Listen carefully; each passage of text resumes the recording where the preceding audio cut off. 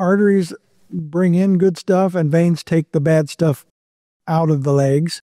And they flow from the outside of the leg in what are called superficial veins that are close to the skin, but lay outside of the muscle. So they can be a half inch or an inch below the skin, but they're still outside of the muscle.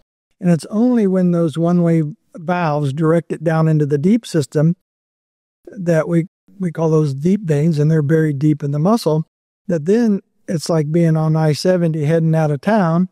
It's the main highway to take the old blood back up to the liver and the kidney and the lungs, where it's going to get refreshed and renewed, and the waste and toxins are going to get excreted out of the body. So superficial veins flow to deep veins. They take the bad stuff up to the internal organs.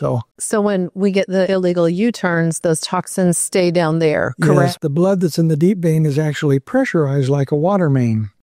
And the one-way valves, as long as they're all working, keep everything, directed downward and then upwards. The problem occurs is that through an injury or trauma or occupational, that some of the valves just poop out.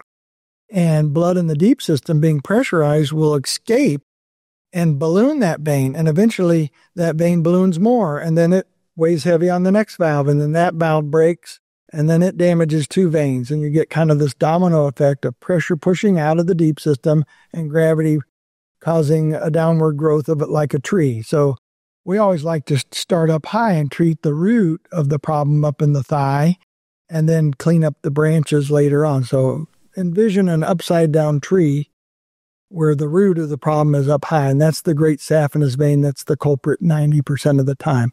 The small saphenous vein on the back of the calf is implicated anywhere from 35 to maybe 45% of the time it's involved. Some people have both the great and the small saphenous veins. They're just blessed, I guess. Question.